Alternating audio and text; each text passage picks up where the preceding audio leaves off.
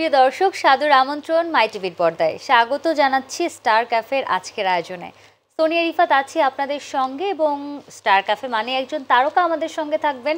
আজও তেমনই আপনাদের ভীষণ প্রিয়, ভীষণ পছন্দের, জনপ্রিয় একজন মানুষ আমাদের সঙ্গে আছেন, যিনি একই সঙ্গে ভীষণ জনপ্রিয় একজন চিত্রনায়ক, পাশাপাশি কেন যেন তাকে নিয়ে আলোচনা সমালোচনার ঝড়ও থামতে চায় না। দর্শক, আজ আমাদের সঙ্গে আছেন জনপ্রিয় চিত্রনায়ক জায়েদ খান। স্বাগত। শুভেচ্ছা। কেমন আছেন? আলহামদুলিল্লাহ, খুব ভালো একটা সময় আপনাকে পেয়েছি। দুটো সিনেমার কাজ একসঙ্গে চলছে আপনার এই মুহূর্তে।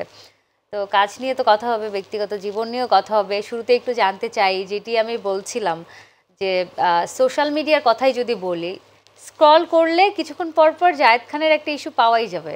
এটা কতটা উপভোগ করেন? মানুষ আমাকে আলোচনায় রাখে বলে, সাংবাদিকেরা আমাকে আলোচনায় রাখে বলে আলোচনা হয়। আর আমি প্রচুর এনজয় করি, বিকজ আলোচনা তো তাকে নিয়ে হয় যাকে নিয়ে আলোচনা করা যায়। আর যে কাছে ফল বেশি ওখানে ঢিল পড়েও বেশি, যার কারণে আমি এটাকে এনজয় করি। কারণ আমার সেই ভালোবাসার জায়গাটুকু বা আমার যদি সেই আলোচনার জায়গাটুকু না থাকতো, মানুষ আমাকে নিয়ে এত ট্রল, এত স্কলিং, এত আলোচনায় আনতো না, আর এতগুলো চ্যানেল পিছনে দৌড়াতো না। এবং আপনি যে এটা উপভোগ করেন সেটা আমি কেন বলছি, আপনাকে আমি মাঝে মাঝে দেখি যে এইগুলোতে হাওয়া দিতে, মানে কোন একটা ইস্যু ক্রিয়েট হলো, আপনি সেটা নিয়ে আবার মজা করে কিছু একটা বলে দিলেন, যেটা নিয়ে 3-4 দিন পর্যন্ত আবার কথা চলতে থাকে। তো এদেশের ম্যাক্সিমাম মানুষ চিলে কান নিয়ে গিয়েছে, চিলের পিছনে না ছুটে কানের পিছনে, কানে হাত নিয়ে দিয়ে চিলের পিছনে ছুটে।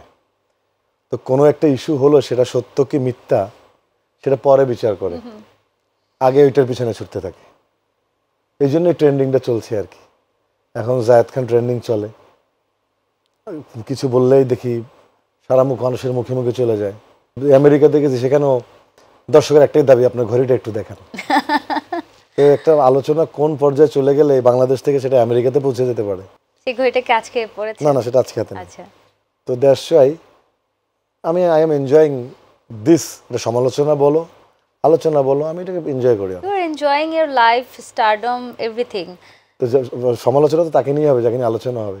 শুধু আলোচনা করে তো তুমি তারকা হতে পারবে না। আলোচনা থাকতে হলে তোমাকে তারকা খ্যাতি, আলোচনায় থাকতে হলে তোমার সমালোচনা থাকতে হবে। ইন্টেনশনাল কিনা ভাইয়া? কারণ এই যে সুন্দর করে বললেন যে আলোচনায় থাকতে হবে স্টার হতে হলে, ইন্টেনশনালি কখনো করেন যে না, আমি কিছু একটা বললাম, আমি জানি এটা বলার পরে একটা সমালোচনা বা একটা আলোচনা হবে?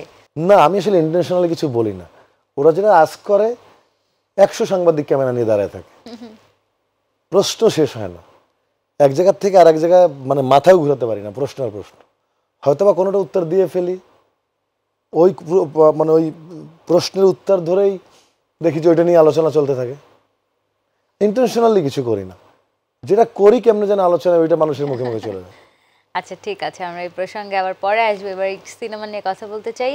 সম্প্রতি দুটো সিনেমার কাজ চলছে, একটা হচ্ছে ছায়াবাজ আর একটা হচ্ছে লিপস্টিক। ছায়াবাজ সিনেমার শুটিং আমরা দেখছিলাম, নিউজ হচ্ছে জায়েদ খানের সঙ্গে কাজ করার জন্য সায়ন্তিকা উড়ে এসেছে, খুব বড় করে এটা নিয়ে নিউজ দেখলাম, পোস্টার দেখলাম, শুটিং হচ্ছে। হুট করে সায়ন্তিকা চলে গেলেন এবং এটা নিয়ে একটা নেগেটিভ নিউজ হচ্ছে যে ডান্স ডিরেক্টরের বিরুদ্ধে একটা কথা, এলিগেশন উঠেছে। তো বিষয়টার সঙ্গে আপনি কতটা ইনভলভ, আপনি জানেন যে আসলে কি হয়েছে বিষয়টা? প্রথমেই হচ্ছে এগুলো অনেক কিছু 99% মিডিয়ার সৃষ্টি। আমি অলরেডি একটা সাংবাদিক প্রেস কনফারেন্স এগুলো করে বলে দিয়েছি, কিন্তু আসলে এটা অনেকটা মিডিয়ার সৃষ্টি। শান্তিকা পশ্চিমবঙ্গের একজন জনপ্রিয় নায়িকা, তিনি আমার সাথে ছায়াবাজ ছবিতে কাজ করতে এসছেন। ওনার শিডিউল ছিল 10 দিন প্রথম লটে। তো শান্তিকে প্রথম লটে 10 দিন শিডিউল দিয়েছিল, উনি 8 দিন শুটিং করেছে। বাকি 2 দিন আসলে প্রডিউসারের অপেশাদারিত্ব ছিল, ডান্স ডিরেক্টরটা মেইন সমস্যা ছিল না। 8 দিন নাহলে শুটিং কীভাবে হলো? এবং যাওয়ার আগে তাহলে শান্তিকা এয়ারপোর্টে আমার সাথে আরেকটা ছবি, দ্বিতীয় ছবি সাইন কেন করলো? তো যে প্রযোজক ছিলেন একদম নতুন, ইনি ওর আগে ছবি বানাননি, ইনি আসলে পেশাদার না, উনি কাজ বুঝেন না। তো এটা আসলে প্রযোজকের অপেশাদারিত্ব ছিল। অনেক ডিটেলস, এগুলো আসলে ইন্টারভিউতে বলছি, বাট এটা এত বড় চ্যানেলে এতগুলো ডিটেলস বলতে চাই না। ওনাকে হাইলাইটস করা হবে, প্রডিউসারকে, আমি চাই না। একটা আন করা লোক, অপেশাদারিত্ব ছিল। নায়িকাকে উনি কন্ট্যাক্ট করে আনছে, তার সাথে তার কোঅর্ডিনেশনের অভাব ছিল। একটা গেস্ট তুমি দাওয়াত দিয়ে, এখন আমাকে এখানে দাওয়াত দিয়ে যদি তোমরা কেউ না থাকো, আমি কই বসবো, কি করবো? তোমাদের চিনেই তো আসছি। তো ওই প্রডিউসারের সেই অপেশাদারিত্বের কারণেই কিন্তু মেয়েটাও চলে যায়নি বেসিক্যালি। প্রডিউসারই বলছে যে এখন শুটিং আর করবো না, প্যাক আপ। প্রডিউসারের কারণেই কিন্তু আসলে চলে গেছে। মেয়েটা কিন্তু রাগ করে যায়নি, বা মেয়েটা কিন্তু স্টিল বলেছে যে এখনো যদি সুন্দর করে পরিকল্পনা করে শুটিং করা হয় আমি ছবিটা শেষ করতে রাজি আছি। আচ্ছা গ্রেট। সো ছবি এখনো কিছু, ছবি তো 8 দিন শেষ হয়েছে, এখন তো অনেকক্ষণ বাকি আছে, এখন আবার একটা শিডিউল যদি নিয়ে এসে শুটিং করি শেষ হয়ে যাবে। আচ্ছা গ্রেট। সো এখনো পর্যন্ত ওটা পাইপলাইনে আছে, সামনে হয়তো শুটিং হবে, যেরকমটা শোনা যাচ্ছে অনাকাঙ্ক্ষিত কোনো ঘটনার কারণে শুটিং বন্ধ হয়ে গেছে। মিডিয়া তো তাদের একটার সাথে টিআরপি বাড়ানোর, লাইক কমেন্টস বাড়ানোর জন্য প্রতিযোগিতায় নিউজ করতে থাকে, এটার পিছনে ছুটলে তো হবে না। মিডিয়া অনেক কিছু সৃষ্টি করে, আমি বলেছি অনেক কিছু সৃষ্টি মিডিয়া।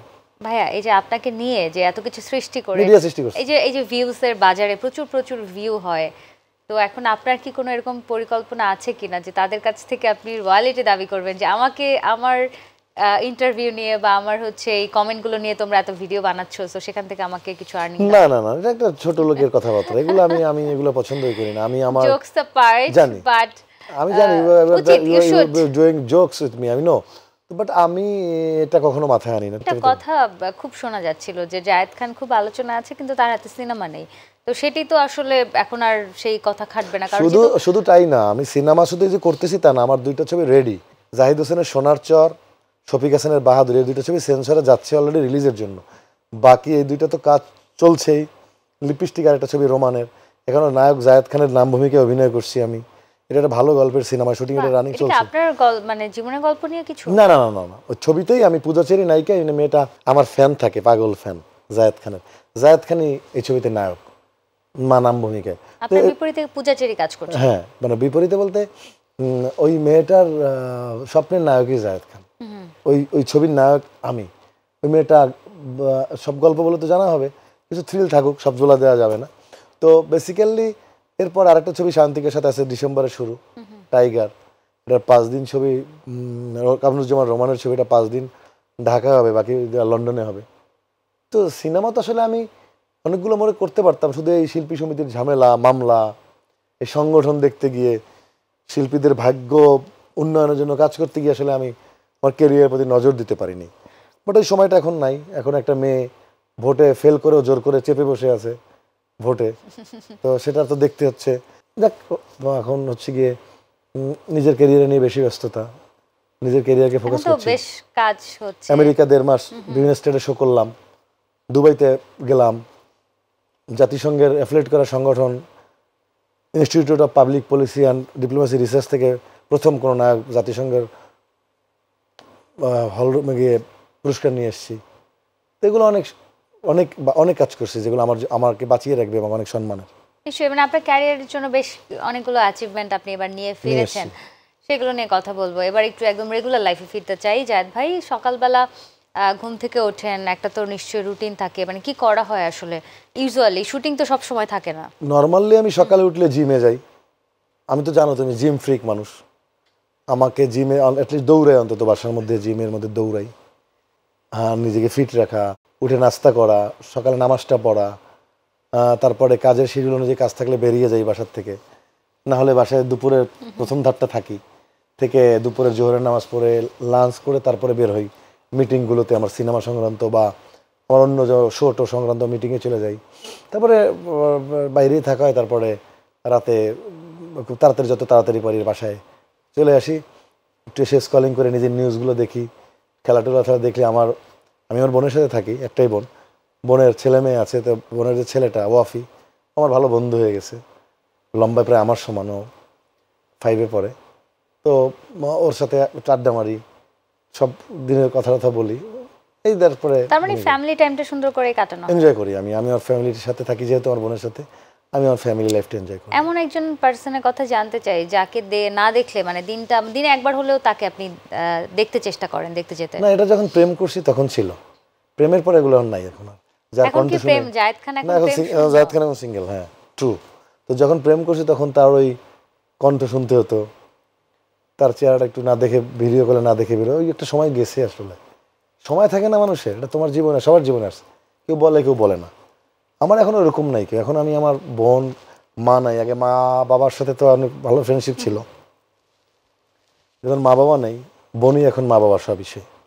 তো বোনের সাথে থাকি, বোন মায়ের মতো মানুষ করেছে, সকালে তাকে দেখি, ভাগ্নি আছে এদেরকে দেখি, ওরা সন্তানের মতো আমার। এদের সাথে আমার এদেরকে দেখলে আমার দিনটা ভালো যায়। তো জায়েদ ভাই, এর আগে আপনার সঙ্গে আমি একটা ইন্টারভিউতে বসেছিলাম, তখন আপনি বলেছিলেন যে মানে প্রথম প্রেমের কথা জিজ্ঞেস করেছিলাম, তো তখন বলছিলেন যে বড় আপুদের প্রতি একটা ক্রাশ ছিল, তারপরে স্কুলের, তো অনেক গল্প বলেছিলেন। তো যদি একটু লং টাইম ধরি যে না এই রিলেশনশিপটা একদম সিরিয়াস ছিল, দীর্ঘ বছর প্রেম করেছেন কিন্তু হয়তো বিয়ে পর্যন্ত সেটি গড়ায়নি, এরকম কোনটা ছিল? আমি তো নাম জীবনেও বলবো না, কারণ আমি প্রেম করছি তারকাদের সাথে, নাম বললে তো চিনে ফেলবা। আমি তো জীবনে বলবো না, এদের সাথে কমিটেড আমি, এদের কোথাও নাম আমি প্রকাশ করবো না। আচ্ছা, তো যেইগুলো গুঞ্জন শোনা গেছে আপনাকে নিয়ে, তার মধ্যে কি একজন? গুঞ্জন তো অনেক কিছুই শোনা যায়, আমি তো গুঞ্জন এনজয় করি না। আর যে নায়ক নায়িকার প্রেম ভালোবাসা নাই সে তো নায়ক নায়ক তারকাদের প্রেম নিয়ে গুঞ্জন থাকবে, লেখালেখি করবে অন্য নায়ক। না মানে গুঞ্জন আর সত্য বিষয়টা তো আলাদা, তার মানে ওগুলো গুঞ্জন ছিল না, কিছুটা সত্য ছিল। কোনোদিন কি স্বীকার করছে? কোনোদিন আজ পর্যন্ত কোন অনুষ্ঠানে কে স্বীকার করছে? নাম বলো তো। গুঞ্জনের মধ্যেই রেখেছে, তাতে আকর্ষণ নষ্ট হয়ে যাবে। আর দুজনের প্রতি আমি কেন অবিচার করব? এখন একটা মানুষ কতদিন আকর্ষণ, মানে যতদিন পারা যায়, আমি এতদিন পর্যন্ত তবে আকর্ষণ ধরে রেখে বিয়ে না করে আসি তো তাসি না আমি। আচ্ছা, এই যে একটা ভালো মানে টপিক আপনি তুলেছেন বিয়ে প্রসঙ্গ, এটা নিয়ে আপনার যারা ভক্ত, আমি ইচ্ছে করে বিয়ে প্রসঙ্গ টেনেছি, তুমি যেন প্রেম থেকে বেরোয় বিয়েতে চলে যাও। আমি জানি কোন দিকে কোন দিকে টার্ন করাতে হবে। আচ্ছা, এক্স্যাক্টলি, আপনি খুবই এই বিষয়ে খুবই পরিপক্ক। তো এখন বিয়েটা নিয়ে একটু বলেন যে বিয়েটার কি প্ল্যানিং? বিয়ের প্ল্যানিং হচ্ছে, বিয়ে তো একটাই করতে চাই। তো বিয়ে আব্বা আম্মা জীবিত থাকা অবস্থায় বিয়ের খুব চেষ্টা করেছে, হয়নি। আমি তোমাকে বলেছি যে আমার বিয়ে শাদী হচ্ছে আসলে আল্লাহ তাআলার প্রদত্তটা ব্যাপার থাকে, জন্ম মৃত্যু বিয়ে আল্লাহর হাত দিয়ে। যে বিয়ে শাদী আসলে আল্লাহর রহমত থাকতে হয়, আল্লাহর হুকুম থাকতে হয়, আর নিজের স্টেবিলিটি থাকতে হয়। আমার স্টেবিলিটি এখনো নাই, ট্রুলি নাই। আমি ভয় পাই, আমি সাহস করি না এখন একজনকে নিয়ে সারা জীবন থাকতে হবে একটা আলাদা করে একজনের জন্য, সেই আমি এটা ভাবতে পারি না আসলে। বাংলাদেশের একজন তারকার তো আমরা দেখেছি যে বিয়ের 8-9 বছর পর আমরা জেনেছি সন্তান সহ, মানে সেরকম কোনো সম্ভাবনা আছে কিনা জায়েদ খানের ক্ষেত্রে? এটা যার যার পার্সোনাল ব্যাপার না, এরকম নাই। ওইটা আমি একদম দায়িত্ব নিয়ে বলতে, না না না ওইটা নাই, ওইটা নাই, ওইটা একদম দায়িত্ব নিয়ে বললাম। আমার কাগজ কলমে কখনোই কারোর সাথে বিয়ে হয়নি, কারোর প্রতি আমার এখনো কমিটমেন্ট নাই। আর এ ধরনের এই ফ্যামিলিতে আমি জন্মাইনি যে ফ্যামিলিকে সম্মান নষ্ট করে এ ধরনের কোনো কাজ করবো 8 বছর পরে। বিয়ে তো সম্মানের জিনিস, সম্মানের সাথে লুকোচুরির জিনিস। হয়তো বা লুকোতে পারি বা দর্শক ভালোবাসার জন্য বা ক্রেজের জন্য, বাট 8-9 বছরের বাচ্চা নিয়ে উপস্থিত হবে এরকম কোনো সম্ভাবনা জায়েদ খানের জীবনে নেই।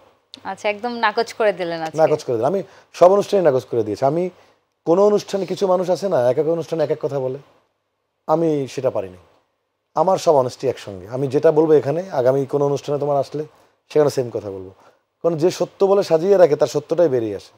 আর যখন আমি বিভিন্ন গল্প সাজাবো, এক এক চ্যানেল এক এক অনুষ্ঠানে বিভিন্ন গল্পে যাবে, তো আমি সেই গল্পের রাজি না। আমি আমার মনে হয় honesty is the best policy. আমি অনেস্টির সাথে জীবনযাপন করতে খুব পছন্দ করি। ওকে জায়েদ ভাই, মানে সিনেমার প্রসঙ্গে আবার ফেরত আসি। অনেক সিনেমায় আপনি কাজ করেছেন, অনেক ভালো ভালো সিনেমা আপনি দিয়েছেন দর্শকদেরকে। এখন সিনেমার যেই অবস্থা বাংলাদেশে, এটা নিয়ে মানে আপনি কতটুকু সন্তুষ্ট? সিনেমা তো কিছুদিন কিছু ভালো ভালো ছবি মানুষ দেখছে হলে, কিন্তু এর সমসাময়িক সাথে আবার আপনি বাইরের ইন্ডিয়ান ছবিও রিলিজে ঢুকিয়ে দিয়েছেন। এতে তো বাংলাদেশের সিনেমা খুব শীঘ্র ঘুরে দাঁড়ানোর সম্ভাবনা কম। যারা এটাকে জোর করে আনছে তারা যুক্তি হচ্ছে দর্শক আসবে, হলমুখী হবে, এগুলো মিথ্যা কথা। যারা এগুলো ব্যবসা করছে তারা বাংলাদেশের সিনেমা চিন্তা করছে না, তারা চিন্তা করছে এই সিনেমাগুলোকে বিভিন্ন হলে ঘুরে ঘুরে চালাবে, তাতে আর একটা প্রযোজকের যে সিনেমা রিলিজ হবে হতে পারছে না। তো যেগুলো ডেট ছিল বাংলা সিনেমার ডেট পাচ্ছে না, তো কারণ পিছিয়ে গেছে ডেট। আর একটা ছবি ডেট পিছিয়ে গেলে অন্য ডেট পেতে তার সময় লাগবে, লাস্টে এই প্রডিউসারের দুর্গতি হবে। আমি এটা বুঝেই কিন্তু আমি আমার যখন শিল্পী সমিতির দায়িত্বে ছিলাম তখন আমি হিন্দি ছবির বিরুদ্ধে ছিলাম, স্টিল আমি বিরুদ্ধে, বাট আমি আমার নীতি কখনো পরিবর্তন করি না। আমি বাইরের দেশকে শ্রদ্ধা করি, শিল্প সংস্কৃতির প্রতি তাদের সাথে কাজ করছি, কিন্তু আমার সংস্কৃতি ধ্বংস করে না, আমার সিনেমা হল ধ্বংস করে না। সমস্ত সিনেপ্লেক্স টেক্সগুলো সবগুলো তারা দখল করে নিয়ে যাচ্ছে তাদের সিনেমা দিয়ে। আর আমি 100-150 কোটি টাকার সাথে আমার 1 কোটি টাকার ছবি, 30 লাখ টাকার ছবি, 50 লাখ টাকার ছবি কী চলবে বলেন আপনি আমাকে? তো সেখান থেকে তো প্রডিউসার তার ছবিগুলো রিলিজ করতে পারছে না। হলগুলোকে হিন্দি ছবি মাসে পর মাস চলবে, বছরে 10টা ছবি যদি আসে, 10 মাসে যদি 10টাই চলে, একটা ছবি তো সারা মাস ঘুরাবে, তো আপনার অন্য ছবি চলবে কীভাবে? প্রডিউসার হল পাবে কীভাবে?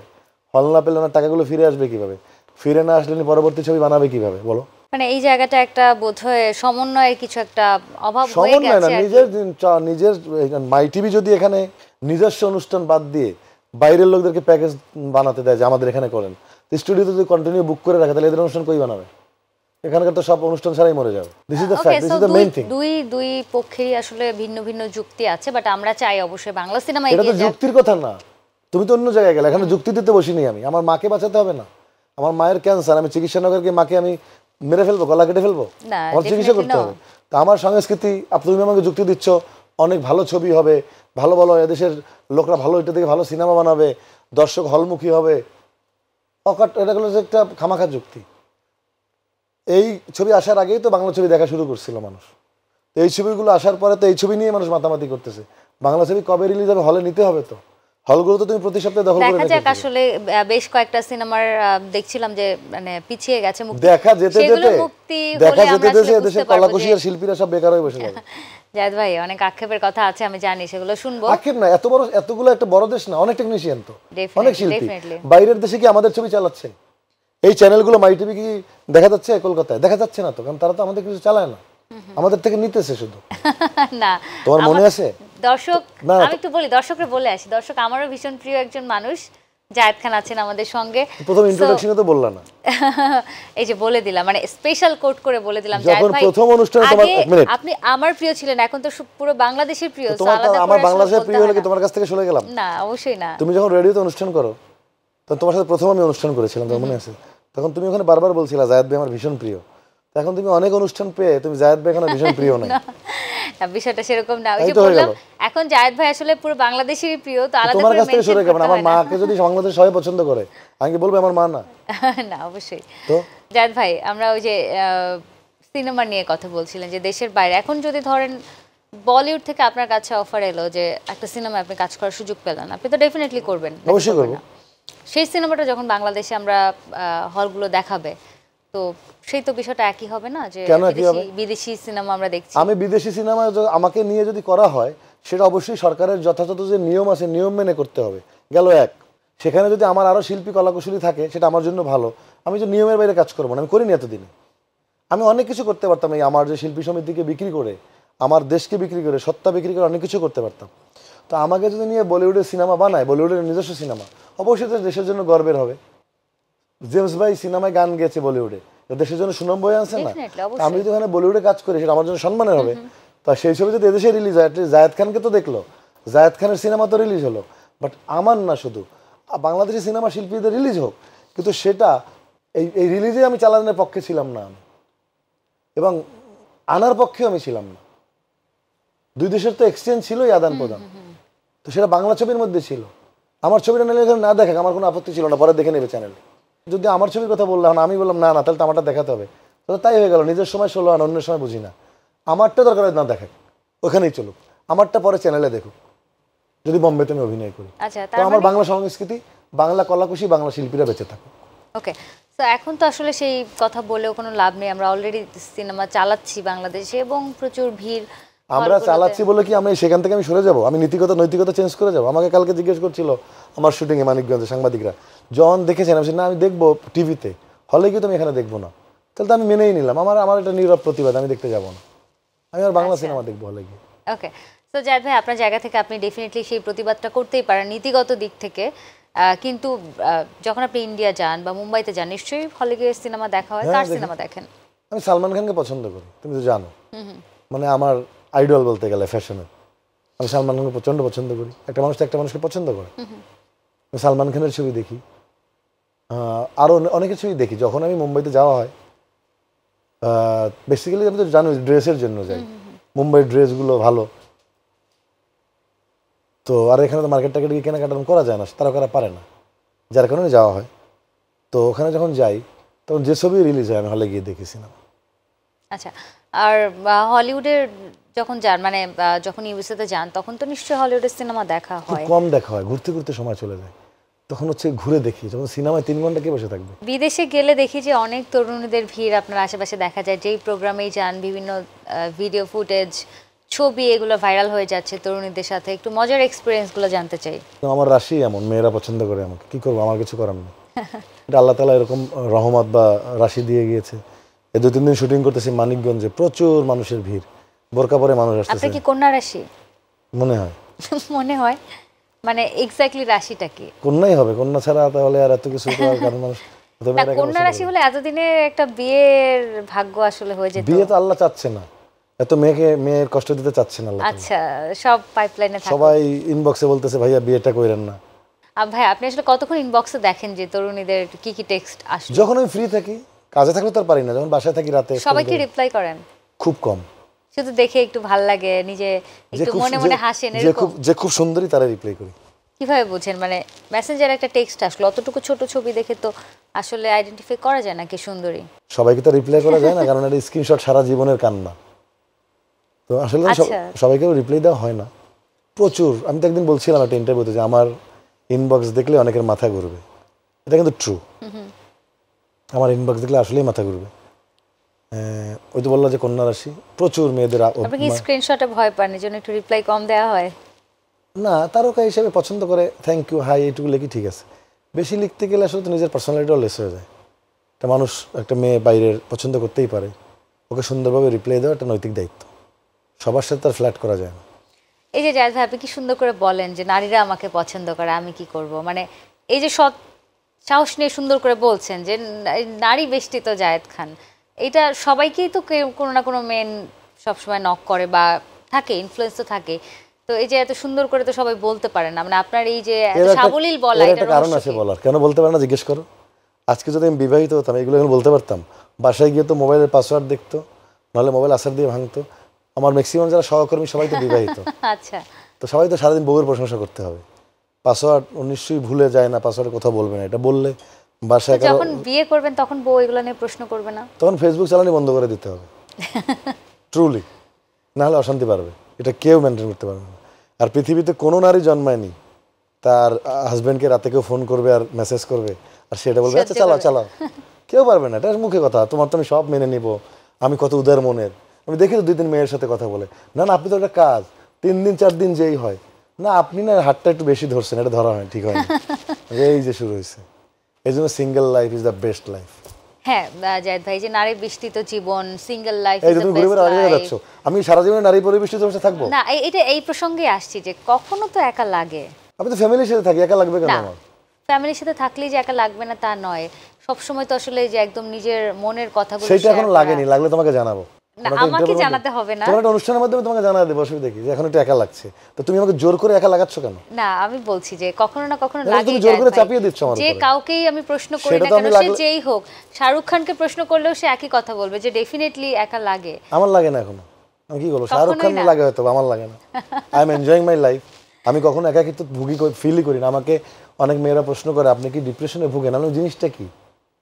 আমি আমার জীবনে মানে আপনার লাইফে কখনো ডিপ্রেশন আসেনি। আমার এত ঝামেলা লাগছে নির্বাচন নিয়ে, এত কিছু, আমাকে মার্ডারের কাছে আসামের ফেসানোর চেষ্টা, এই ঝামেলা, কোর্ট কাচারি, এই মেয়েদের এই অবস্থা ওই অবস্থা, আমার কোনোদিন এগুলো ডিপ্রেশন টাচ করে না আমাকে। আমি খুব স্ট্রং, এবং আমি কখনো ঘুমের ওষুধ খেয়ে ঘুমাইনি আমার এইটুকু জীবন। রহস্য কি? রহস্য আল্লাহর রহমত। Honesty is the best policy. আমি সবসময় সৎ এবং খুব লিগাল হয়ে জীবনযাপন করি। খুব বেশি লোভ নাই, লালসা নাই, মিথ্যের উপর জীবন চালাই না। আমি আল্লাহকে ডাকি, নামাজ কালাম পড়ি, সুস্থ সুন্দর জীবনযাপন করি। জীবনে অ্যালকোহল টাচ করি নেই, জীবনে সিগারেট টাচ করি নেই, জীবনে জুয়া খেলি নেই। Life is good. এই জন্য কি নারীরা আপনাকে বেশি পছন্দ করে? নারীরা তো এত কিছু জানে না। এই যে প্রোগ্রামের মাধ্যমে আপনি যখন বলেন তখন তো নিশ্চয়ই তারা এগুলো জানতে পারে। আমি জানি না, আমার সত্যতা জানানো তো আমার নৈতিক দায়িত্ব। এখন আমি তোমাকে সত্যি জানালাম কাজ অন্য। তুমি তো আমাকে অনেক বছর ধরেই চিনো, এমন কিছু শুনেছো? তুমি তোমার সাথে অনেকদিন ফেসবুকে, তোমার সাথে তো কোনোদিন ফ্লার্টিং করার চেষ্টা করিনি। তবে একটা মেসেজ তো কোনোদিন দেওয়ার চেষ্টা করতাম, তুমি একটা সুন্দরী মেয়ে। আমার তো অভ্যাসগুলো নাই। না, আই নো কাউকে একটু নক করা, হ্যাঁ, কিন্তু কাউকে একটু স্যাসের মতো চলো না ঘুরতে যাই, কালকে ফ্রি আছো, এই ধরনের জিনিসগুলো আমার লাইফে কখনো করিনি, কেউ বলতে পারো। আচ্ছা, এই যে নারীরা আপনাকে মানে বিভিন্ন ভিডিও বলেন বা সোশ্যাল মিডিয়াতে এই ঘটিত বিষয় নিয়ে আপনাকে সবচেয়ে বেশি উপস্থিতি দেখা যায় সোশ্যাল মিডিয়াতে, যে কোনো একটা মেয়ে এসে আপনাকে ফুল দিল বা কোনো একটা প্রোগ্রামে গেলেন, সেখানে বললো যে আমি তো জায়েদ ভাইয়ের অন্ধভক্ত, এগুলো নিয়ে এত ট্রল হয়, তো তখন কি মনে হয় না যে না, আমি আসলে এই বিষয়টা নিয়ে আর কথা বলবো না, একটা সাইডে থাকুক, আমি আমার কথা তো তোমরাই বলাচ্ছ। তুমি এখানে আসার পর যে মেয়ের মধ্যে ঢুকছো, বেরোতে পারছো? তোমরাই তো ঢুকে দেওয়ার সঙ্গে চলে আসছে, তাই তোরাও চলে আসে। তুমি আমার দোষ দাও তো, তোমরা খামাখা। তুমি আমার বাবা মার কথা জিজ্ঞেস করতে, ছোটবেলার কথা জিজ্ঞেস করতে জায়েদ ভাই নারীটা কেমনে এনজয় করেন, জায়েদ ভাই কত নারী ভক্ত আছে, জিজ্ঞেস তোমরাই করতেছো। তোমরা আমাকে জিজ্ঞেস করতেছো। আমি বঙ্গবন্ধু বায়োপিকের একটা প্রোগ্রামে গেলাম, টিক্কা খানের চরিত্রে অভিনয় করেছি, বললাম না একটা ছবিতে রিলিজ হবে আমার। সেখানে ছবিটা কিন্তু বঙ্গবন্ধুর বায়োপিকে আমি লাকি একজন মানুষ, luckiest boy in the world, যে আমি এটা বঙ্গবন্ধুর বায়োপিকে এটা গুরুত্বপূর্ণ চরিত্রে অভিনয় করেছি টিক্কা খান। সেখানে বের হয়েছি, সমস্ত সাংবাদিক ধরছে, এই জায়েদ ভাই নারী কিসে আটকায়? তা আমি কেমনে বলবো? আবার প্রশ্ন, জায়েদ ভাই নারী কিসে আটকায়? আমি বলছি জায়েদ খানে আটকায়। বলে জি। এইটা নিয়ে পরে এক মহিলা উকিল আমাকে উকিল নোটিশ পর্যন্ত পাঠিয়ে দিয়েছে, আপনি কেন এগুলো বলছেন? তো কোথায় চলে গেছি? সিরিয়াসলি উকিল নোটিশ পেয়েছি না এর জন্য? আমি হাতে পাইনি, এবার আমি গণমাধ্যমে দেখছি আমার নামে উকিল নোটিশ আসছে, আমি দেখছি তো জায়েদ খান। তো কোথায় নিয়ে গেছো তোমরা? জায়েদ ভাই এই যে দেখেন, আপনি আমাদের দোষটা ঠিকই দিলেন, কিন্তু আপনি যদি বলো তোমরা তো দোষ দিব কার? না এই যে আপনি যে বললেন যে নারী কি আটকায়, জায়েদ খানে আটকায়, আপনি যদি এটা না বলে এড়িয়ে যেতেন, মানে আপনার কাছে অপশন আছে এড়িয়ে যাওয়ার। আমি আর তুমি আমাকে এড়াতে দিলা কই? ইনবক্সে কতজন নক করে, কতজনকে রিপ্লাই করে, কিছু জিজ্ঞাসা বাদ করছো, কিছু বাদ দিয়েছো জিজ্ঞেস করতে? মানে ধরেন একটা প্রসঙ্গে এড়িয়ে গেলে কিন্তু পরের প্রসঙ্গে তুমি না গেলেই তো হতো যে জায়েদ ভাইকে এগুলো জিজ্ঞেস করব না, তুমি তো আগেই বসে আছো। আমি থেমে গেলে তো অন্য সাংবাদিকরা থামবে না। তোমারটাই তুমি করো না, আগে অন্যকে থামাই দাও। তোমার এই তুমি যেটা করছো থামাচ্ছ না, এটা দিয়ে আরেকজন থামাবে না আবার। মানে আমি আপনার কাছে জানতে চাইছি কখনো আপনার থামতে ইচ্ছে করে কিনা? থামতে ইচ্ছে দিলে না থামবো, দেও না তো থামতে। তুমি যদি আমাকে অন্যদিকে ঘুরে নিয়ে যেতাম তো অন্যদিকে ঘুরতাম। আচ্ছা ঠিক আছে, আমি সেখানে বলে তো আসছি, তুমি যদি গুলশানে বলতে গুলশানে যেতাম। ঠিক আছে জায়েদ ভাই, আমরা আরো গল্প কথায় পারবো না আমার সাথে তর্ক কোনোদিন। মানে আমি কিন্তু আমরা তাহলে সিটটা এক্সচেঞ্জ করে নেই, কোনোদিন আমার কথা আটকাতে পারবো না। তার আগে একটা বিরতি নিয়ে আসি। আমি তো লিগ্যাল কথায় যাচ্ছি। একদম। জায়েদ ভাই এবারে একটু আবার সিনেমা নিয়ে কথা বলবো। সম্প্রতি আপনার একটা ছবি ভীষণভাবে জনপ্রিয়, প্রশংসিত হয়েছে সোশ্যাল মিডিয়াতে, সেটা হচ্ছে টিক্কা খানের একটা চরিত্রে আপনি অভিনয় করেছেন বঙ্গবন্ধুর বায়োপিকে। সেটি নিয়ে জানতে চাই, কাজ করার অভিজ্ঞতা কেমন ছিল? অনেক ভালো ছিল, এটা আসলে অনেক প্রাইভেসির মধ্যে কাজটা করতে হয়েছে। আমি এখানে ইন্টারভিউ দিয়েছিলাম, মানে এই বয়সে এসেও মুজিবের ক্যারেক্টার, মানে মুজিব বঙ্গবন্ধুর বায়োপিকে সবার কিন্তু অডিশন দিয়ে চান্স পেতে হয়েছে। তা আমি অডিশন দিলাম, অডিশন দেওয়ার পরে জানানো হলো যে আপনাকে টিক্কা খানের ক্যারেক্টারে, তখন আমাকে ভয়ঙ্কর লোকের চরিত্রে অভিনয় করতে হবে। যাক, ইতিহাসের পার্ট হয়ে থাকলাম।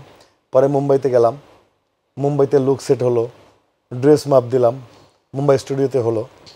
সব কিছুর পাওয়ার পরে বাংলাদেশ, তখন আমার বড় বড় চুল, সোনার চার ছবিতে অভিনয় করছে, মানে চুল তো কাটাও যাচ্ছে না। আমি অনেক রিকোয়েস্ট করলাম, তারপরে মুম্বাইয়ের মেকআপ ম্যানরা চুল উপরে উঠায় টুপি টাপি দিয়ে, যেন জেনারেল তারা বড় চুলে থাকতে পারবে না, এমন সুন্দর করে গেট আপ মেকআপ দিল আমার ড্রেসে। এখন আমি দেখার পরে দেখলাম যে ছবিটা ভাইরাল হয়েছে টিক্কা খানের ছবি আমার পাশাপাশি, তো দেখলাম একদম সেম মনে হচ্ছে, মিলে যাচ্ছে। তো মোজ টোজগুলো সব একদম সেরকমই করেছে। তো আমি মনে হয় যে এটা আসলে একটা ইতিহাসের পার্ট হয়ে থাকলাম। এবং আমি এই ছবিতে কিন্তু কোনো রেমুনেশন নেইনি, আমাকে টাকা দিয়েছিল। আমি বলছি না, বঙ্গবন্ধুর বায়োপিকে মাননীয় প্রধানমন্ত্রী জননেত্রী শেখ হাসিনা যেটার প্রডিউসার, এই ছবিটা অভিনয় করেছি, এটা অনেক বড় ব্যাপার, আমি টাকা নেব না, আমি টাকা নেইনি। তো এই ছবিটা রিলিজ হবে অলরেডি, কানাডা টরন্টোতে ফিল্ম ফেস্টিভ্যালে দেখিয়েছে, বা সামনের মাসে হয়তো বাংলাদেশে রিলিজ হবে, অলরেডি সেন্সর সার্টিফিকেট পেয়ে গেছে। তো আমি মনে হয় যে একটা ইতিহাসের পার্ট হয়ে থাকলাম। এই ছবি রিলিজ হলে সবাই বলবে যে টিক্কা খান যাচ্ছে। আচ্ছা, নিজে তো দেখেছেন, নিজের অভিনয়ের পরে কি মানে পোস্ট প্রোডাকশনে কি নিজের কাজটা পুরো ছবি দেখতে হয়নি না? সুযোগ হয়নি। নিজের পার্টটুকু কি দেখেছেন, মানে আলাদা করে ভয়েস ওভার তো দেওয়া হয়েছে নাকি? ভয়েস না, ডাইরেক্ট টেক হয়েছে, আলাদা ভয়েস দিতে হয়। ও আচ্ছা আচ্ছা। সো এখনো পর্যন্ত আপনার কাছেও সাসপেন্স যে আসলে কি হয়েছে, পর্দায় দেখতে কেমন লাগছে? আমার এতদিন পরে ছবির এই রিলিজ, এই সেন্সর সার্টিফিকেট পাওয়ার পরে ছবিটা প্রকাশিত হলো, আগে তাও প্রকাশ করতে দেওয়া হয়নি। জায়েদ ভাই কেমন লাগছে আসলে? কারণ সবসময় তো আপনাকে পর্দায় আসলে একজন নায়ক হিসেবে দেখতে মানুষ অভ্যস্ত, নেগেটিভ ক্যারেক্টারে তো দেখেনি না। এটা তো আসলে নেগেটিভ পজিটিভ কথা না, এটা একটা ইতিহাস, ইতিহাসের পার্ট হয়ে থাকলাম সারা জীবন বলতে পারবো। কাজ করতে গিয়ে কেমন লেগেছে? খুব খারাপ লেগেছে, বঙ্গবন্ধুকে গালি দিতে হয়েছে এই ছবিতে। যেহেতু আমি এই দলের সাপোর্ট করি, আমি বঙ্গবন্ধুকে ভালোবাসি, সত্যি কথা। বঙ্গবন্ধুকে জাতির পিতাকে ভালোবাসেন এমন কেউ নাই, যিনি একটি দেশ দিয়ে গিয়েছেন, একটা স্বাধীনতা দিয়ে গিয়েছেন। সেটাই, মানে এটার জন্য আসলে দলকে সাপোর্ট করার প্রয়োজন নেই, সবাই ভালোবাসে। তো যখন এইটা বলতে, মানে একটা বকা দিয়ে একটা ডায়লগ দিতে হয়েছে, আমি পারছিলাম না, আমি পারবো না। পরে ওখানে গহর রিজভি স্যার ছিলেন, শ্যাম বেনেগাল ছিলেন, আরো লোকজন ছিলেন, বলো ইটস ক্যারেক্টার, ডু ইট। আমি পরে বললাম হ্যাঁ এটা তো ক্যারেক্টার, টিক্কা খানের মানে ক্যারেক্টারে ঢুকে যেতে হবে। তো এখানে তো মোস্তাকের ক্যারেক্টার অভিনয় করছে বাবু ভাই, তো যাক, এরকম তো অভিনয় তো সেই পরে করে ফেললাম। এটা তো শুরু, মানে এটা তো বঙ্গবন্ধুর বায়োপিক, একটা ইতিহাসের অংশ এটা, কিন্তু তারপরে যদি এটাকে আমি একটু অন্যভাবে জায়েদ খানের শুরু বলি, যে একটা সুন্দর চরিত্রে দিয়ে আসলে আবির্ভাব হওয়া, ভবিষ্যতে যদি কোনো ধরনের এটা সুন্দর চরিত্র হলো না, বাংলার কসাই টিক্কা খান, এটা বাংলার অবশ্যই মানে চরিত্রায়নের ক্ষেত্রে যদি বলি যে একটা ওনার মতো একটা চরিত্র আপনি নিজেকে আসলে চরিত্রায়ন করেছেন, তো এইরকম যদি ভবিষ্যতে আপনার কাছে প্রপোজাল আসে যে নায়ক না, মানে অন্য কোন একটা, না আমাকে যদি ঐতিহাসিক ক্যারেক্টারের জন্য বলা হয় যেটা আমাকে বাঁচিয়ে রাখবে, মানুষ বলতে পারবে, তাহলে অবশ্যই সেটা অভিনয় করব। এমনিতে নিজের কি প্ল্যানিং এখন যে প্রোডাকশন মানে নিজের প্রোডিউস আমার তো প্রোডিউস করেছি ছবি দুইটা, আমার তো একটা ছবি রিলিজ হয়ে দুইটা ছবি রিলিজ হয়েছে আমার প্রোডাকশন থেকে। তো এই জায়েদ কে মুভি, জায়েদ খান, আমি তো রানিং প্রজেক্ট সমিতির মেম্বারও প্রযোজকও। তো ইচ্ছা আছে ইনশাআল্লাহ বছরের শেষে বা একটা ভালো ছবি বানাবো আর কি ইচ্ছা। জায়েদ ভাই অনেক সাকসেস স্টোরি আমরা শুনি এবং আপনার কাজগুলো ভিজিবল, মানুষ দেখেছে কি কি কাজ করেছেন, কি কি অ্যাওয়ার্ড পেয়েছেন। কখনো কি এরকম হয়েছে যে কোনো সিনেমা নিয়ে কোনো নায়িকার কাছে যাওয়া হয়েছে, তার বিপরীতে আপনি কিন্তু সেই নায়িকা রিজেক্ট করে দিয়েছে? অনেক, জায়েদ খান আছে করবো না, অনেক এটা হয়েছে, এখন না এর আগে হয়েছে। এখন কে কে তারা একটু শুনি। কেন বলবো, ওদেরকে ছোট করার কোনো দরকার আছে? না, ছোট করার বিষয়টা না, মানে তুমি জানো তোমার লাভটা কি হবে বলো, তুমি দর্শকদের জানায়া তোমার কি মাইটিভি থেকে তোমার রেমুনেশন বাড়বে? যদি বলো তোমার রেমুনেশন বাড়বে তাহলে বলতে আমার রেমুনারেশন বাড়বে না, দরকার কি ওদেরকে ছোট করে লজ্জা পাবে না? জানতে চায় না, দর্শক জানালে আমি সবকিছু জানালে তো জানাই ফেললাম। এখানের সবকিছুই তো দর্শক অলমোস্ট জানে, যেগুলো জানে আমার যদি না সবকিছু জানে তাহলে তো করছি। আমাকে দেখতে ভিড় করবে না, আর যত সব জানি কিছু জিনিস রাখতে দাও না। ঠিক আছে, চারজনেরটা বাদ রাখলাম, একজনেরটা বলেন। কারোটাই বলবো না আমি, তুমি সারা চেষ্টা করলে পারবা না। না, আমি শিল্পীদের নেতা, আমি শিল্পীদের ছোট করবো কেন? ওরা এখন লজ্জিত, ওই সময় না করেছে, করতে চায়নি। এখন কি করতে চায় তারা? এখন তারা আমি নিতে চাই না। কি কারণে? ওই মার্কেটটা তাদের এখন নাই, তো তারা এখন করতে চাচ্ছে, কিন্তু এখন জায়েদ খানের পাশে আসলে আপনার জন্য মানে সুইটেবল মনে হচ্ছে না। না, মনে হচ্ছে না। রাইট, ওকে, সো এটা একটা বড় ট্র্যাজেডি। কিসের ট্র্যাজেডি? পৃথিবীর কোন নায়কের জীবনে এটা হয়নি? না না, আমি বলছি যে তারা একসময় কাজ করতে চায়নি, এখন চাচ্ছে কিন্তু আপনি নিচ্ছেন না, এটাই একটা ট্র্যাজেডি। তাই তো হয় পৃথিবীতে। সালমান খানের সাথে একসময় জুহি চাওলা কাজ করতে চায়নি, বলছে ওপেন। তারপর থেকে সালমান খান তার সাথে, আর সালমান খান যখন তারকা হয়ে গেছে সালমান খানকে ডাকছে, সালমান খান কোনো ছবি করেন তার সাথে। জুহি চাওলার সাথে সালমান খানের কোনো সিনেমা হয়নি। এটা কিভাবে জানলেন? মানে এটা জুহি চাওলার জীবনের থেকে জানলাম। আচ্ছা, তাহলে এবার আপনার জীবনী থেকে কি আমরা এরকম একটা নাম জানতে পারবো না? যদি নায়িকারা বলে, আমি তো বলবো না, সালমান খান তো কথা বলেনি। নায়িকারা ওপেন তাহলে বলতে পারে, অনেক কিছু বলে, আমি বলতে চাই না, বিকজ কিছু জিনিস লুকায়িত থাক না। নামগুলো ওদেরকে বলে দিব, ওরা ওদের ভোটেই তো আমি নির্বাচিত, আমি তো এবারও নির্বাচিত, 3বার নির্বাচিত, ওদের ভোটেই তো, আমি ওদের নেতা, আমি ওদেরকে কেন ছোট করবো? ওকে, নিশ্চয়ই। জায়েদ ভাই, আপনার অনেক অনেক সাফল্য কামনা করি। আয়োজন কিন্তু শেষ করছি না এখনই, একটা র্যাপিড ফায়ার সেগমেন্ট আছে আমাদের, ঝটপট প্রশ্ন করব, ঝটপট উত্তর। এতক্ষণ তো ঝটপটই দিলাম, এরপরও ঝটপট দিতে আরো ঝটপট, ঝটিকা সফর এটা। ওকে, যাচ্ছি, রেডি? প্রথম প্রেম? পিরোজপুরে থাকতে হয়েছে। প্রথম ইনকাম কত টাকা ছিল? ক্রিকেট খেলতাম হায়ারে, তো প্রথম ক্রিকেটে 300 টাকা পাইছিলাম। শেষ কবে মিথ্যা বলেছিলেন? আজকেও বলছি এই অনুষ্ঠানে। বলো। কোন নায়িকার সাথে কাজ করে ভালো লেগেছিল? শাবনূর। কয়েকজন আর্টিস্টের নাম বলছি, শোনার সাথে সাথে তাদের নিয়ে যে শব্দটা মাথায় আসে। সাকিব খান। ভালো অভিনেতা। আরিফিন শুভ। ভালো বডি বিল্ডিং করে। পূজা cherry. Cute. Apu Biswas. Matured. বিদ্যা সিনহা মিম। সুন্দরী। শরীফুল রাজ। চিনাম, চিনাম, তোর সাথে আমার কাজ হয়নি, ওর সময় কোনো কথা বলতে পারবো না, ওর সাথে আমি দেখিনি কখনো সরাসরি। ওকে, এমন একজন নায়িকার নাম বলুন যার সাথে কাজ হয়নি কিন্তু কাজ করার ইচ্ছা আছে। বাংলাদেশে না বাংলাদেশের বাইরে? যে কোনো। আমার আয়েশাটাকে খুব ভালো লাগতো, ওর সাথে কাজ করার খুব ইচ্ছে ছিল। এখন তো বোধহয় উনি সিনেমা করার অবস্থায় নেই, বাট এখন যদি আমাকে কাজ করতে বলা হয় আমি কৃতি শ্যাননের সাথে কাজ করতে চাই। কৃতি শ্যাননের সঙ্গে। ওকে, তাহলে আপনার তরফ থেকে, আপনার যেহেতু একটা প্রোডাকশন আছে, কখনো অ্যাপ্রোচ করা হবে কিনা? হিন্দিরা তো আসলে বাংলা ডায়লগ দেওয়া, অভিনয় করা খুব টাফ হবে, কষ্টকর বিষয় কিন্তু। আচ্ছা, ঠিক আছে, তাদের ডাবিং করা। তাহলে একজন হিন্দি নায়িকা বাংলাদেশে কোনোদিন যদি একটা কাজের কোনো অফার হয়, কোনোদিন একটা মিউজিক ভিডিও বা একটা কাজের অফার হয়, তখন করার চেষ্টা করব। ওকে, কত টাকা পারিশ্রমিক এখনো মার্কেটে আছে, মানে আপনি পাবেন মানুষের কাছে কিন্তু তুলতে পারেননি? অনেক টাকা পাবো, এগুলো হিসাব করিনি, এবার টাকা পাবো অনেক অনেক। ওকে, কাজ করতে কি সবচেয়ে বাজে অভিজ্ঞতা? এই ছায়াবাদ ছবিতে। কোন নায়িকার সাথে আর কখনোই কাজ করতে চান না, মানে কোনো একটা কাজ করতে গিয়েছেন, অভিজ্ঞতা ভালো হয়নি, আর কখনো কাজ করবেন না? ওই নায়িকা নতুন একটা মেয়ে ছিল, নাম বলবো না, নাই এখন মিডিয়ার থেকে আউট। ওই সময় শুটিং করে বেরোয় মনে হচ্ছে সাথে জীবনে কোনদিন কাজ করবো না, দেখো এরপরে দেখি সেই আউট অফ মার্কেট, নাই কোথাও নাই। আচ্ছা, কি নাম ছিল তার? ঠিক আছে, নাম না জানি, ও এখন হিট হয়ে যাবে এই নামটা বলতে গেলে। ওকে, এই জন্যই বলছি, ঠিক আছে, নামটা না জানি। বলিউড থেকে একজন নায়িকা আনা হবে, আপনার বিপরীতে কাকে পছন্দ করবেন? তো কৃতি শ্যাননের কথা, আরেকজনকে পছন্দ করব, জ্যাকলিন ফার্নান্ডেজ। ওকে, জ্যাকলিনের কিন্তু একটা ফ্যাসিনেশন আছে বাংলাদেশের প্রতি, তো আপনি চাইলে অ্যাপ্রোচ করতে পারেন। ওকে, তোমার লাইন থেকে আমাকে জানাই, অনুষ্ঠান শেষে যোগাযোগ করব না। ইনবক্সে সবচেয়ে ইন্টারেস্টিং মেসেজ কোনটা? আমি তোমার বউ হতে চাই। এটা ইন্টারেস্টিং। ওকে, কখন আপনি সবচেয়ে বেশি ভয় থাকেন? সুন্দর ইমেজটাকে কেউ মিথ্যে কথা বলে নষ্ট না করে দেয়। ওকে। কত টাকার মালিক হতে চান জীবনে? খুব বেশি টাকার মালিক হতে চাই না, হিসাবও বেশি দিতে হবে, অসুস্থতা বাড়বে, অনেক অন্যায়ের দিকে মন যেতে পারে, আমি বেশি টাকা চাই না। আমি স্বাভাবিক সাধারণ জীবন যেমন করতে চাই, যেরকম করছি আর কি। শুধু মুম্বাইতে গিয়ে শপিং করার মতো টাকা হলে হয়েছে এরকম? মুম্বাই শপিং আর তুমি বসুন্ধরা শপিং করো একই তো জিনিস, কেমন কি মানুষ মনে করে মুম্বাই অত দামি না, কিন্তু জিনিসগুলো একটু এক্সেপশনাল হয়, মানে নায়কোচিত। কারণ আমি যদি এইসব জায়গার থেকে কিনি নর্মাল হবে, তুমি যে জিনিসটা দেখতে পাচ্ছ এর মধ্যে একটু নায়কোচিত ব্যাপার আছে না, একটু লোগো বা সব কিছু, এটা তো তুমি সিম্পলও পড়তে পারতা, কিন্তু আমি একটু সবসময় ফ্যাশন জিনিস পড়ি, এটা কেউ কষ্ট করে সিদ্ধ করে লাগাবে না, এটা কিন্তু আমি এই সিনেমার জন্য লাগাইছিলাম, অনেক ব্যথা কিন্তু করছি। আপনি কখনো জাতীয় নির্বাচন বা কোনো দলের হয়ে নির্বাচন করার ইচ্ছা আছে কিনা?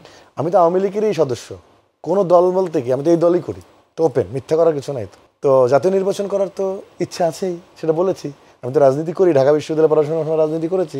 শেষ কাকে আপনি আনফ্রেন্ড করেছেন বা ব্লক করেছেন ইন্টেনশনালি সোশ্যাল মিডিয়াতে? আপনার পরিচিত কেউ? কে? আজকে একটা মেয়েকে। সে কি মিডিয়ার কেউ? মিডিয়ার বাইরে। যদি আপনার নাম পরিবর্তন করতে বলা হয় করবেন কিনা? না, জায়েদ খান নামটা সুন্দর। ওকে। ফিল্মে কাজ না করলে পেশা হিসেবে কি ক্রিকেটারই হতেন নাকি অন্য কিছু? ক্রিকেটার হতাম। আপনার অভিনীত প্রিয় সংলাপ কোনটা? অনেক আছে তো, কোনটা? একটা দুটা যদি মাথায় আসে, একটা ডায়লগ। ওকে। কোন খাবার আপনি সবচেয়ে ভালো রান্না করেন?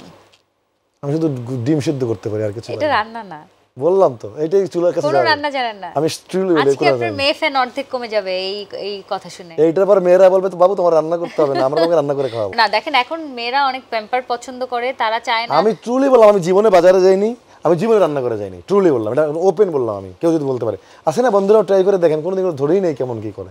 ঠিক আছে, ওকে, মেনে নিলাম আমরা। ভূতে বিশ্বাস করেন? না। কখনো ভূতের ভয় বা কিছু? আমার ভয় বলতে কিছু নেই, আমি তো অন্ধকার ঘরে একা থাকতে পছন্দ করি। আপনি কি কখনো কেঁদেছেন, মানে একা একা? যে প্রতিদিন কাঁদি এখন আমার মা বাবার জন্য, আগে এত কাঁদা হতো না। আমার বাবা মা চলে যাবে এটা ভাবতে পারিনি, 1 বছরের মাথায় 2জন চলে গেছে। আম্মার চশমা আমার টেবিলে থাকে, রাখছি আমি। আম্মার গলার চেনটা আমার গলায় পরিয়ে দিয়ে গেছে আম্মা। আম্মার অনেক জিনিস আমার কাছে আছে, আব্বার পাসপোর্টটা আমার চোখের সামনে থাকে আমার রুমে। এগুলো দেখে আমি রুমে যখন একা থেকে মাঝে মাঝে কাঁদি, আমি খুব কাঁদি। জায়েদ ভাই, ওভারঅল যদি আপনার পার্সোনালিটিটাকে নিয়ে জানতে চাই, যে আপনি কি ইমোশনাল নাকি অনেক বেশি স্ট্রং নাকি একটু রুড নাকি রোমান্টিক, কোনটাকে ডেসক্রাইব করবেন? এই চারটারই মিশ্রণে যায়। কোনটা সবচেয়ে বেশি? ইমোশনাল, অনেক ইমোশনাল। ওকে জায়েদ ভাই, অনেক ধন্যবাদ, অনেক শুভকামনা থাকলো। আপনার উত্তর সাফল্য কামনা করছি আমরা। অনেক ভালো ভালো সিনেমা আসুক, দেশি বিদেশি শিল্পীদের সঙ্গে আপনি আরো ভালো ভালো কাজ করেন। অনেক ধন্যবাদ। তোমাকে অনেক শুভেচ্ছা, অনেক মজার অনুষ্ঠান ছিল। মাই টিভিকে অনেক বেশি শুভেচ্ছা, এবং সবসময় যেটা বলি, হলে এসে টিকিট কেটে বাংলা সিনেমা দেখবেন, বাংলা চলচ্চিত্রের সাথে থাকবেন, আমার জন্য দোয়া করবেন। সবাইকে অনেক অনেক শুভেচ্ছা, অনেক ধন্যবাদ। দর্শক দেখছিলেন স্টার ক্যাফে, এবং আজ আমার সঙ্গে ছিলেন জনপ্রিয় চিত্রনায়ক জায়েদ খান। আশা করি আমাদের আড্ডাটা আপনাদের ভালো লেগেছে। দেখা হবে আগামী পর্বে। সবাই অনেক ভালো থাকুন, সুস্থ থাকুন, মাই টিভির সাথে থাকুন।